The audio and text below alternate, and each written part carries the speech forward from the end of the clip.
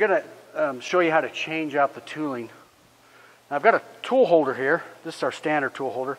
Now granted, you can get a lot of different types of tool holders depending on what you're doing, if you got a real deep bore, that kind of thing. But again, our standard tool holder. Right now I've got this set tool in here. It's quite simple. If I just loosen these bolts, tight, pull the tool out. Granted,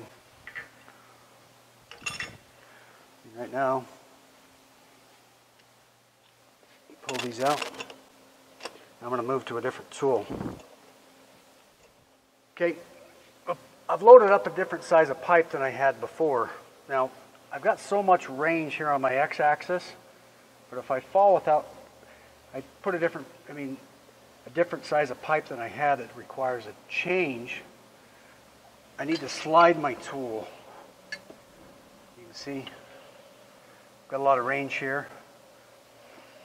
It's part of the reason why Pipe Master has a really wide range in one machine. So I just loosen my 4 bolts, center my tool on the pipe. I'm still on 0, so I've got travel on my x-axis both ways. Tighten my bolts, and I 0 offset on my pipe, and I'm ready to run. So really simple.